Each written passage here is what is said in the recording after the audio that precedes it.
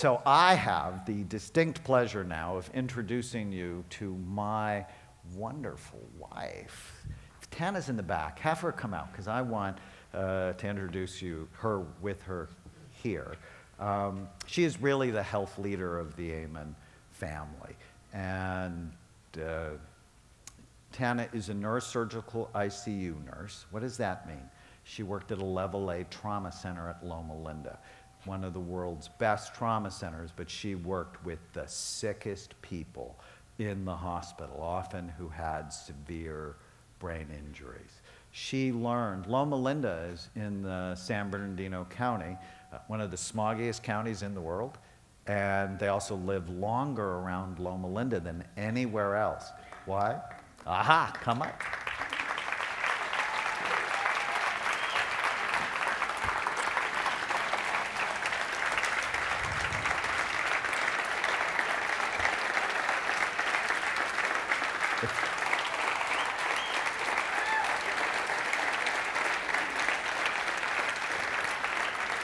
So she has been able to take incredibly healthy food and put it so that it tastes amazing, so that you never feel deprived. And so as we began to really embrace this lifestyle and live this way, for my public television special, Change Your Brain, Change Your Body, I said, sweetheart, would you write the cookbook for it? And she's like, I'll do that. And it was a bestseller. In fact, Barnes & Noble called us and said, can we carry it? We're like, okay. And then she wrote Get Healthy and Eat Healthy with the Brain Doctor's Wife, and then Live Longer with the Brain Doctor's Wife, which is always, of course, my goal, to live longer with the Brain Doctor's Wife. And she has a new book. She has a new book coming out in April, called The Omni Diet. And I'm so proud of her. Whenever people go, okay, how do I put this in my life? Go talk to Tana. So Tana is going to give you the skinny on how to do it. Thank you. Thank you so much. Is my husband awesome or what? I never get tired of listening to him. You know, I think everyone needs a hero and a role model, and my husband is at the top of my list. I just think he's wonderful, and we make a great team. But I do have to say, it's not really fair that I have to follow him, because he gets to come up here and make you laugh and make you love him, and then he sends me up to ruin your appetite. At least for the things that are harmful to you. But if you listen to what I have to say today, it could change your life forever. So I'd like to pass these principles on to you. Like my husband said, I just finished my 5th book. I'm very excited about it. And it is the Bible of everything I do, all of my principles and lifestyle recommendations. And the cookbooks I've written, I have over 350 recipes that really teach you how to eat and gives you a roadmap to great food and great health all at once. So I'm going to share some of these principles with you. But before I do that, I want to play a little game with you. I have 3 very common foods. These are things that you're all familiar with. And I'm going to show you an ingredient list for each one. Hopefully you can see these. Can you see these? Okay. And I want you to tell me which one you think would give you the most energy, the best health, and ability to serve, whether that's your family, your mission, your business, yourself. So I want you to take a look at these, and I'm going to show you the ingredient list. Now, if you're sitting next to a chemist, that's great. If you're not, I've summarized it to make it easy. In bag A, we have a chicken-based food. It's got 1 sugar, 6 cheap hydrogenated oils, and 2 controversial preservatives. In bag B, it's a salmon-based food. This has 0 sugars, 0 controversial preservatives, 23 supplements, things like fish oil and vitamin D, B vitamins, digestive enzymes. And in bag C, we have another chicken-based food. This one has 3 cheap oils, 1 hydrogenated oil, 6 sugars, added gluten, 8 preservatives, and a dough conditioner. Well, that was easy. Does anybody choose A or C? Okay, sign of intelligent life.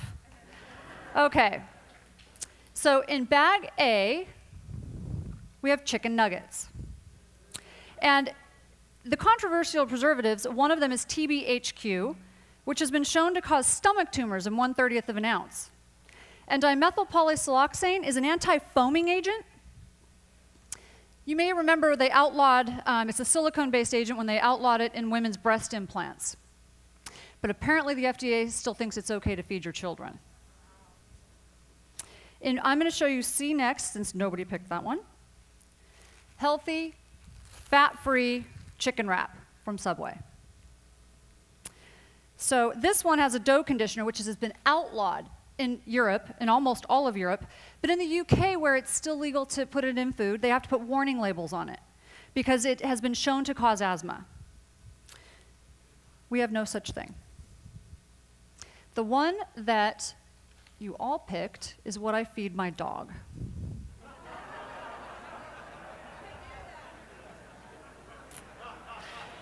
So,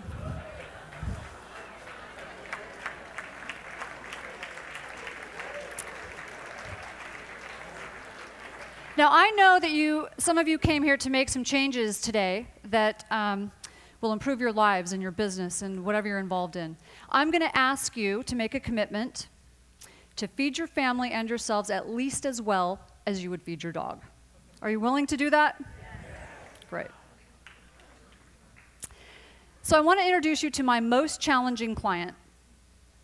This is a woman, middle-aged woman with a 20-year history of recurrent cancer. And she unfortunately had an undiagnosed autoimmune disorder as a child, which made her very sick, hospitalized a lot, multiple surgeries.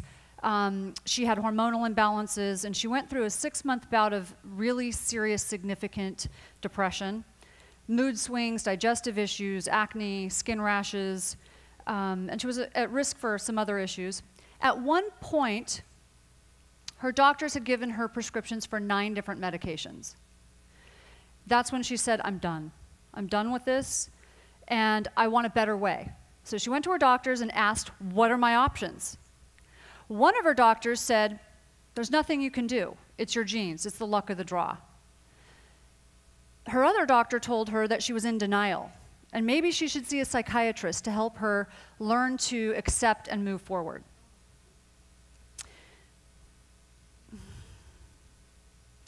And I have to tell you, those were some pretty challenging times. It wasn't always easy, but sometimes hitting the depth of despair and pain, that's what led me to where I'm at now to share my message with you.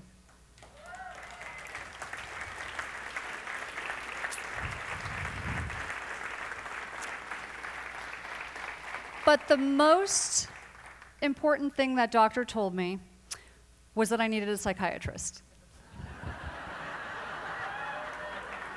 I actually highly recommend them. But I want to clarify, I was never a patient at the Amen clinics. An ongoing project maybe, but not a patient. My husband frequently tells me that I'm a psychiatrist's dream, and I'm not sure that's a compliment, but... So my new book is based on this concept of nutrigenomics, which basically says that the food you eat and the drugs you take talk directly to your genes on a daily basis. For some of you, this is really good news. You make some simple changes, you're turning on health-promoting genes and you're turning off disease-causing genes. But for others, this is not a good thing, and you might need to pay attention and make some serious changes. I like to think of this as designer genes. So what pattern are you choosing to design your genes? If you could design the perfect set of genes. Are you choosing an inflammatory disease-causing pattern? Or are you choosing an anti-inflammatory, health-promoting pattern? Because the choice really is yours. And this story of 2 gorillas demonstrates nutrigenomics perfectly. I love this story. The gorilla on the left is a wild gorilla, and the gorilla on the right is a domestic gorilla in the zoo. Wild gorillas do not die of chronic diseases. They don't die of heart disease, diabetes, anything like that.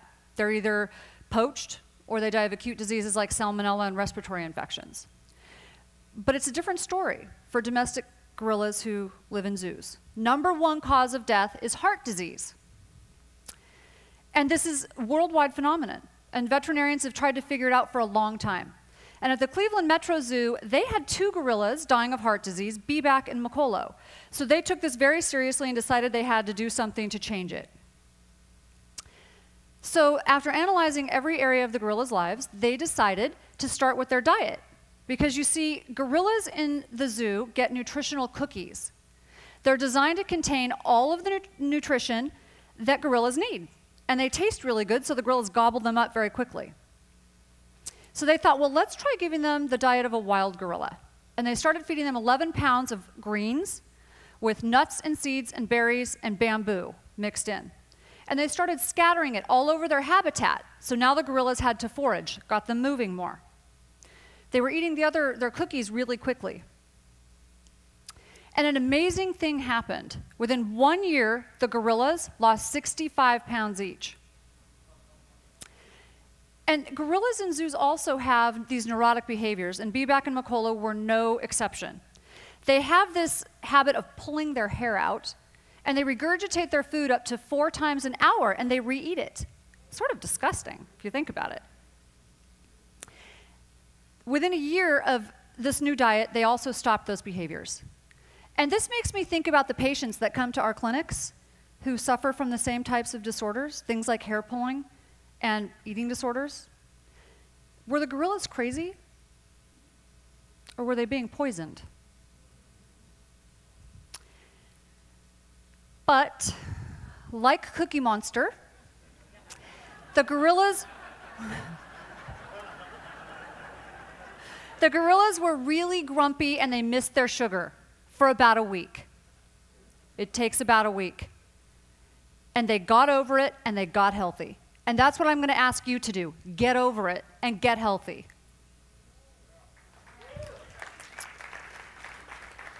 And it also brings up, this story also brings up a really interesting idea about calorie restriction, which has been the one thing shown to extend life and decrease disease. But the studies are still coming in on humans because it takes about 120 years to get all of the research back and the evidence back. Turns out there's a lot of side effects to calorie restrictions, things like decreased testosterone. Not a good thing. So, and many other things. So scientists started looking at what processes does calorie restriction affect. Maybe we can approach this a different way. And it turns out the quality of your calories is more important than the quantity of your calories, as demonstrated by the gorillas. It's not as simple as calories in versus calories out. Now, I don't know about you, but this makes me really happy to know that the days of leg warmers and leotards and spending half of the day in the gym are gone, because it doesn't work like that. But I know that some of you are probably still attached to your leg warmers and leotards. So let me show you this chart to prove to you that it doesn't work this way. If my husband takes me to Cheesecake Factory to celebrate something, and I order a classic cheeseburger and a peanut butter cheesecake, I have to have sex for more than 24 hours straight to make up for that one mistake. But I finally started to realize why my husband keeps trying to take me back to Cheesecake Factory.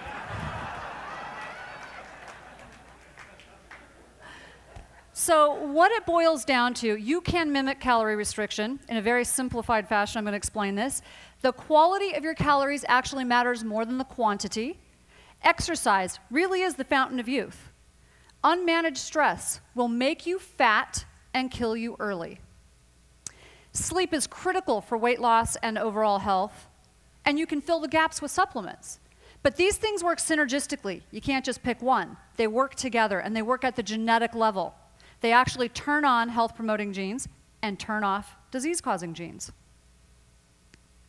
So there's many reasons to exercise, and calories is not even on that list. So I want you to not only to exercise in a traditional fashion, but ladies, you need to lift weight. I'm an ICU nurse, and I've seen a lot of things in the hospital, and one thing that I know is that trauma patients and burn patients require 4 times more energy than an average person. And you can't store protein in your body, except in your muscles. You need muscle mass. That's what your body pulls from. That's the reserve when you're sick. So I thought that these stats were really interesting because I actually saw this happen a lot. Turns out the #1 cause of death in the elderly is not disease. It's frailty. They can't recover. They get the same things that we get, and they can't recover from them. And like I said, the energy requirements are much higher. But what's interesting is less than 50% of people who are discharged from the ICU are able to return to work a year later. And the difference is muscle mass. The ones who had more muscle mass had a greater recovery. The ones who had diminished muscle mass, actually some of them never fully recover.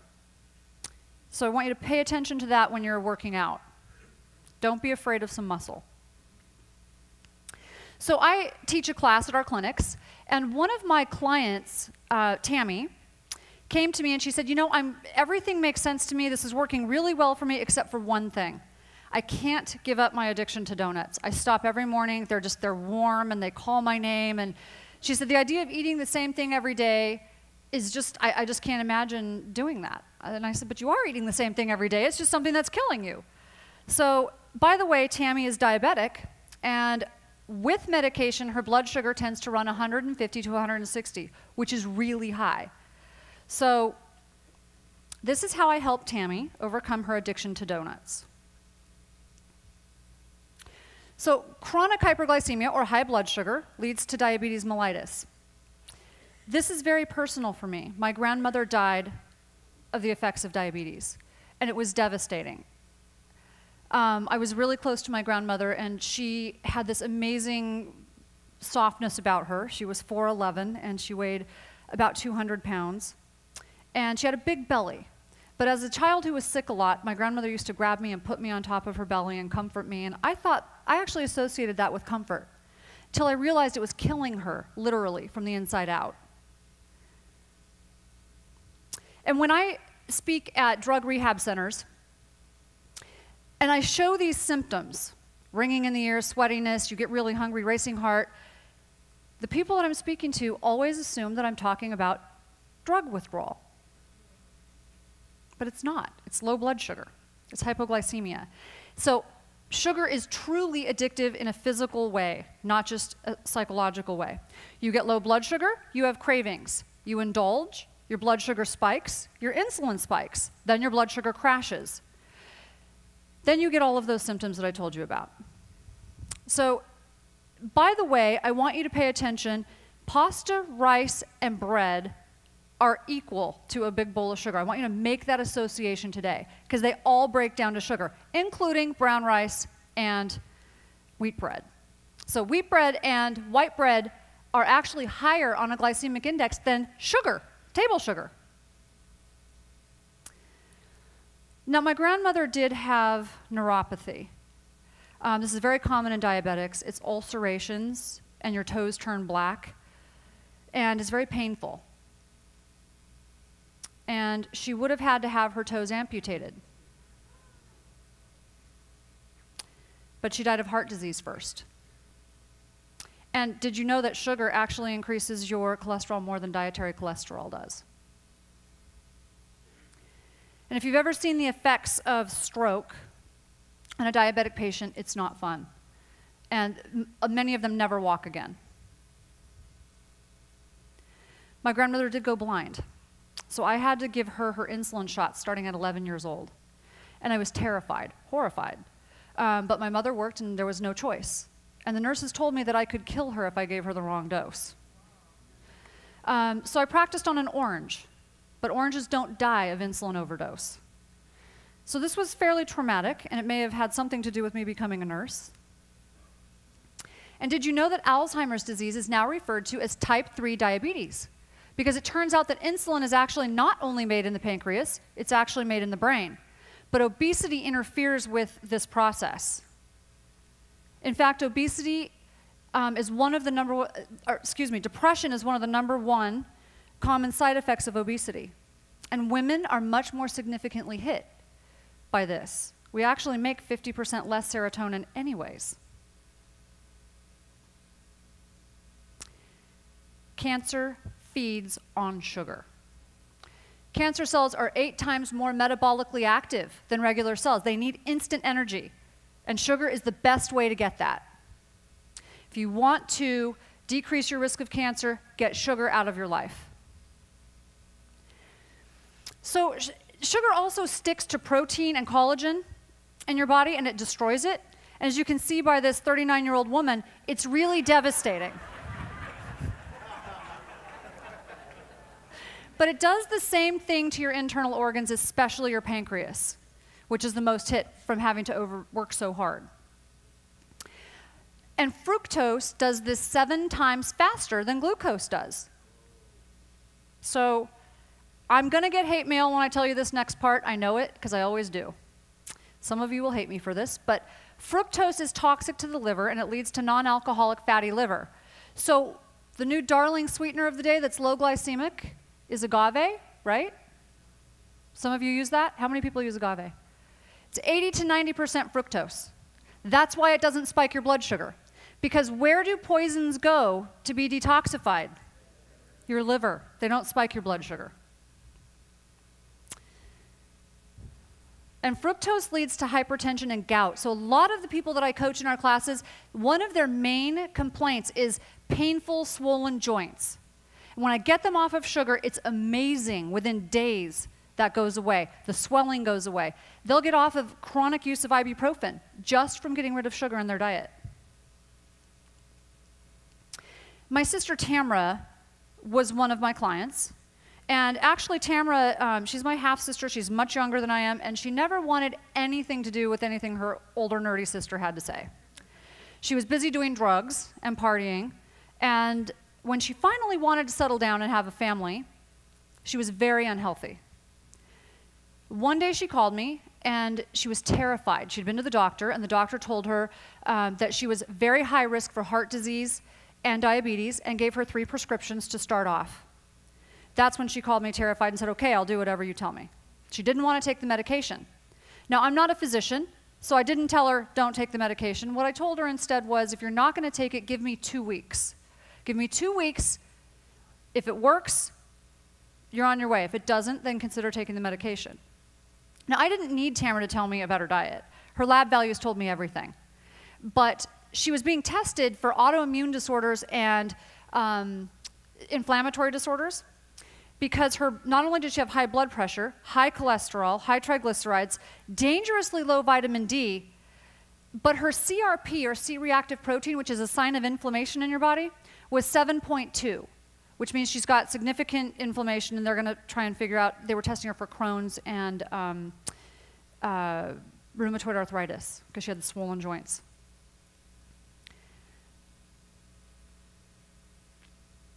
As I predicted, Tamara's diet was sad.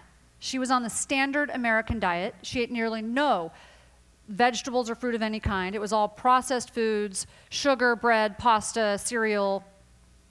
So I told her that I wanted her to start with an elimination diet, that I wanted her to get rid of sugar, bread, pasta, rice, processed foods, soy, dairy, alcohol, and coffee for a month.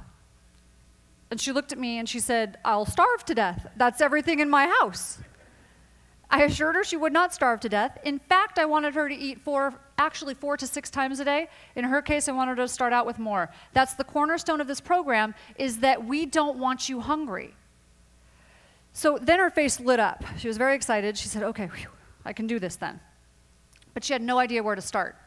So to make it simple, I told her, eat like a gorilla. Massive amounts of greens. A little bit of fruit, some nuts and seeds, and add lean protein. And she said, isn't that going to be boring? And I said, no, that's up to you, but I think what's boring is not being able to play with my children, not being able to have sex with my husband, which is what she was experiencing, and being on government assistance because you're too sick to work. That's boring. So I sent her my cookbooks, and with over 300 recipes of how to do this. And she did everything I said. And within 1 month, Actually, she called me 2 days later, and she said, she was crying.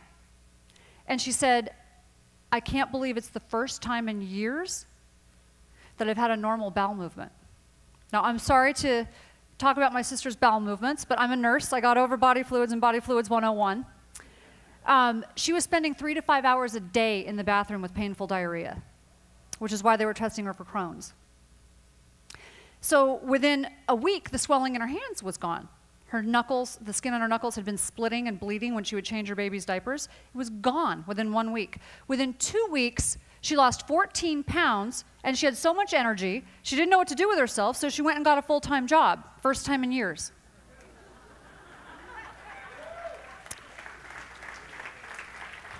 And all of her lab values were normal within 6 weeks. Within 6 weeks, she lost 25 pounds.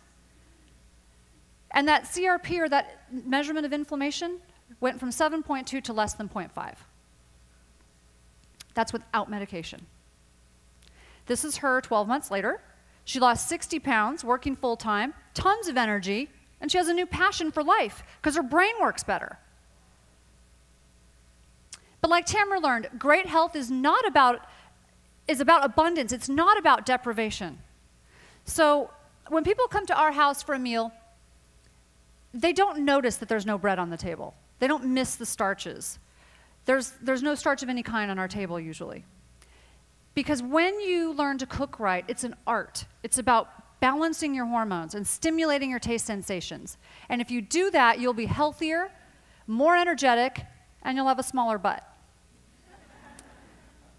So I'm going to share with you some tips and principles. High quality calories. So we've mentioned that. Get 70% of your nutrition from whole, unprocessed, plant-based foods. Get 30% from protein-rich foods, and that includes vegetarians. So pay attention to how much protein you're getting. Get them from vegetarian sources if you have to. And pay attention to the fact that there might be something missing, and fill it with some supplements. Eliminate sugar, bread, pasta, rice, other grains, dairy, soy, alcohol for 1 month. This is an elimination diet, and it will really decrease the inflammation, and you'll find out quickly what you've been allergic to, what you've been reacting to. You'll be amazed at how much more energy you will have. Go gluten-free forever. There's no reason for you to eat gluten. And eat grains like a condiment when you do eat grains. In other words, small amounts, not more than about a half a cup at a time, and not every day. Your brain... What's that? Oh, you want the slide back. Okay. Absolutely. People are always a little surprised when I tell them to eat grains like a condiment. But like I said, they all break down to sugar, even the whole grains. So eat small amounts of them. And get most of your carbohydrates from massive amounts of vegetables. Are we good? Okay. Your brain is 80% water, so you need to constantly rehydrate it. So drink about half of your body weight in ounces each day. If you're 120 pounds, that's about 60 ounces. But don't go over 100 ounces without talking to a physician, because you want to make sure your electrolyte is balanced. Your electrolytes are balanced. And don't drink your calories. Now, I think of protein like a natural medicine that you get in small doses. What do you do with the medicine? You don't take large doses of it because it makes you sick. Small doses throughout the day so you can absorb it, and you have it with each meal. Because protein does the opposite of sugar. It balances your blood sugar, it increases focus, and it balances the hormones of metabolism. And if you cheat, though, do it with protein. I'd rather you cheat with protein than with carbohydrates, because protein, like I said, balances those hormones of metabolism. It sends a signal to your brain that you've eaten and you're full and you're satisfied. Sugar actually does the opposite. You can gorge, and you might be uncomfortable around the waist, around your belt, but your brain never gets that signal. Think smart carbohydrates. So don't skip breakfast. My favorite example of a smart carbohydrate are smoothies. You can hide the most amazing things in them. Like my husband's here, so I can't say too much, but I do about 4 times more greens than I do fruit. Only about a half cup of fruit, some protein, some healthy fat, And the first time my husband saw me making it, he said, "There's no way you will ever get me to drink that." I said, "You have been for about a month." So you don't taste it. They're great. Use lettuce wraps for sandwiches instead of bread. And one of my best tips of the day is shirataki noodles instead of pasta. Anybody familiar with shirataki noodles? Oh, quite a few of you. Okay. I like Miracle noodles because they don't have any soy. Avoid the soy-based ones. And these are, the few calories that are in them are not digestible because they're pure carbohydrate, they're pure fiber. The carbohydrates are fiber. So they bind to sugar, balance blood sugar, and they're wonderful. You can use as many of them as you want. So they're a great tip for people who are pasta lovers. Use veggies for dipping instead of chips. And don't allow the waiter to leave bread on the table. Just have him take it away immediately. Make one decision, not 30. Focus your diet on healthy fats. That means avoid fried fats, trans fats, and most animal fats, but not all. Pay attention to portion sizes. And swap your condiments out. So instead of mayonnaise or ketchup or barbecue sauce, try fresh salsa or hummus or guacamole. Use some healthy fats in there.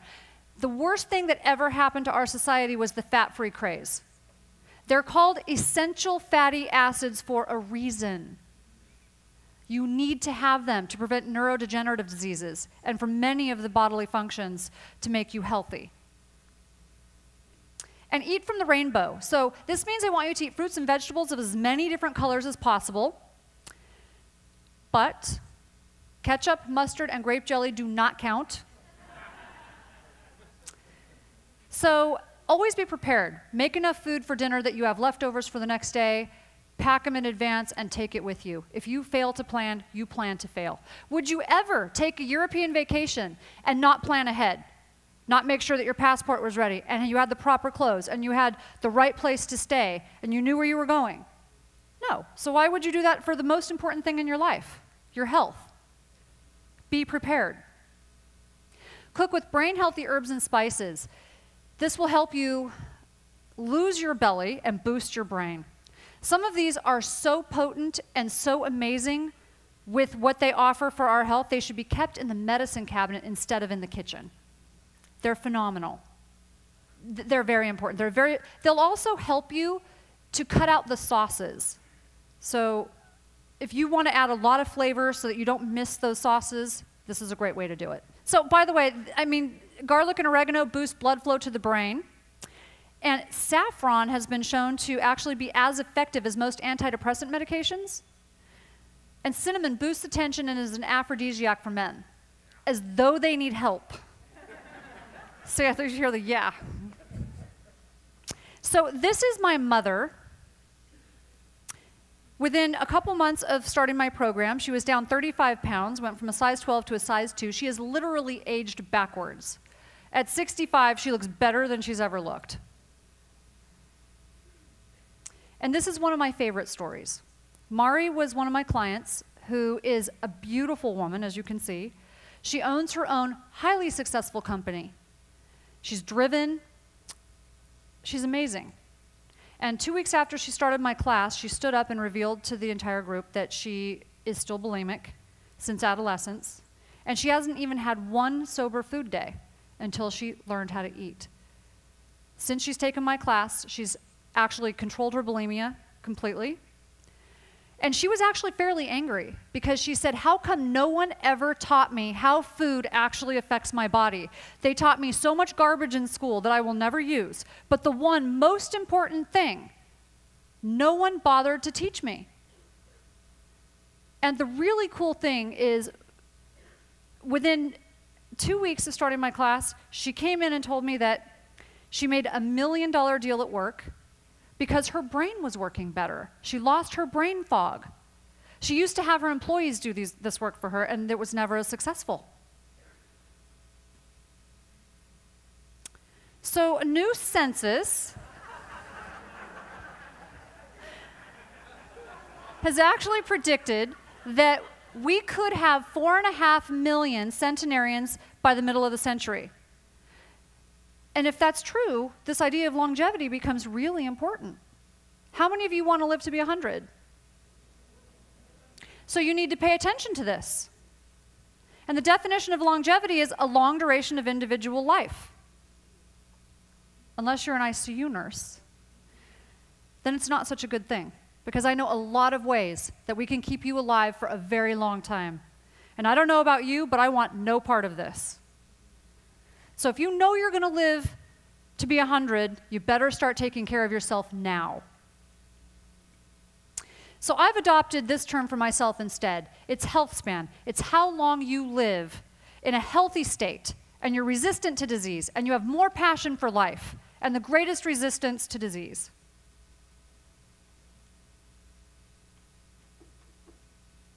So it's true, I like to fight. I come from a family of fighters. I think it's genetic.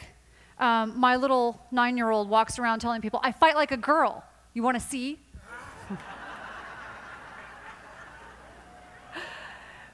But I love this story. This is my uncle. The man in the picture is my uncle. He's a 9th degree black belt. He's a weapons expert. And he was inducted into the Karate Hall of Fame a few years ago. All of this is fairly amazing when you consider the fact that he lost his right leg when he was 17 years old in a motorcycle accident. And he's never let it get him down. He's a huge inspiration. So for him, eating well and taking care of himself and being healthy are essential, and he knows that. He is in his mid-60s in this picture. He looks 20 years younger at least. He's an amazing guy. So I don't want you to go to a psychiatrist to learn how to accept something that you have any chance of overcoming. If you're going to go to a psychiatrist, go to one who's going to empower you and give you some tools so you can kick its ass.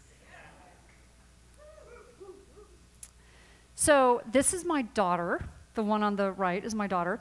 She came out of the womb looking like that. So you can imagine what it's like for me as a mother. I have no idea where she gets this from. So how many of you have seen the movie Soul Surfer? Okay, so actually not a lot of you. I highly recommend it, and having a child, I've had the honor of seeing this movie 9 times. But the one great thing about it, my daughter adopted this line from the movie and she walks around saying it. There's a scene in the movie where Bethany Hamilton, who lost her arm to a shark bite, goes to her father and says, I want to start surfing professionally again. And he tells her, honey, it's not going to be easy. She looks at him and she says, I don't need easy, I just need possible. My daughter just intuitively and naturally adopted that as her mantra. And I know that the best way for me to get her to do anything is to tell her, honey, it's not going to be easy. Because she automatically, hands on hips, I don't need easy, I just need possible. And that is the power of an effective mantra. I actually highly encourage you all to adopt one today and say it over and over and over so that anytime a challenge comes up, it pops out of your mouth and in your head before you even think about it. It becomes integrated. And my husband and I took her hiking when she was 7. And it was a tough hike, and she was huffing and puffing. She was exhausted, but she never complained. And so I looked at her and I said, Chloe, you're a tough cookie. She put her hands on her hips and she goes, I don't want to be a tough cookie. I want to be a tough red bell pepper. If a 7-year-old can do this, you can do this. This is not hard. It just takes some planning, and it's a paradigm shift. So my wish for you is to go out and be tough red bell peppers. Thank you.